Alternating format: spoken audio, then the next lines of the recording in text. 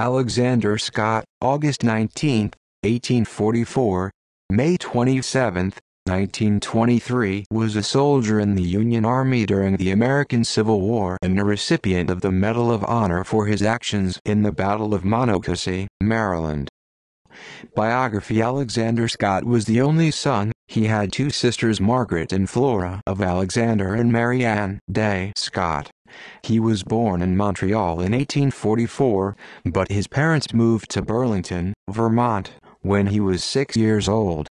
His father enlisted in Company I, 5th Regiment Vermont Volunteers and died from wounds at Annapolis, MD on October 19, 1862. Scott entered service with 10th Vermont Infantry Regiment as a private at Winooski, Vermont, on August 2, 1862. He was promoted to corporal and was assigned to the Color Guard. On October 19, 1864, Scott was severely wounded in the right thigh by a musket ball at Cedar Creek, Virginia. After recovering, he rejoined his regiment on the march to Danville, Virginia, in April 1865.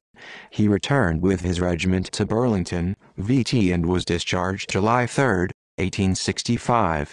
His commanding officer, Major Lydon, in recommending him for the Medal of Honor, stated, "During all the above period with the Color Guard, Corporal Scott refused promotion for the honor of remaining in that important and hazardous service." He first married Hattie Conklin in Flint, Michigan.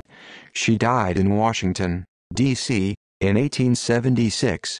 He married his second wife, Alice V. Skippon, on September 4, 1878, in Washington, D.C. He had two sons, William H. Scott B. 1869, and Charles A. Scott by his first wife, and two children, May and Alexander, by his second wife.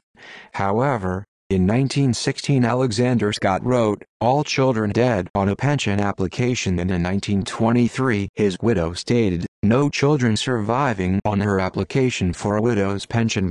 He died on May 27, 1923, in Washington, D.C., at the age of 78, and was buried at Arlington National Cemetery. Medal of Honor citation. Rank and organization: Corporal of Company D, 10th Vermont Volunteers. Citation: At Monocacy, July 9, 1864, this soldier, a corporal in Company D, 10th Vermont Volunteers, and carrying the state flag while his regiment was withdrawing under very heavy fire of the enemy, saw the color sergeant bearing the national colors fall out of line exhausted and drop to the rear, which meant inevitable capture. Corporal Scott, then nearly overpowered by the heat and fatigue, picked up the national flag and carried both colors during the remainder of the action.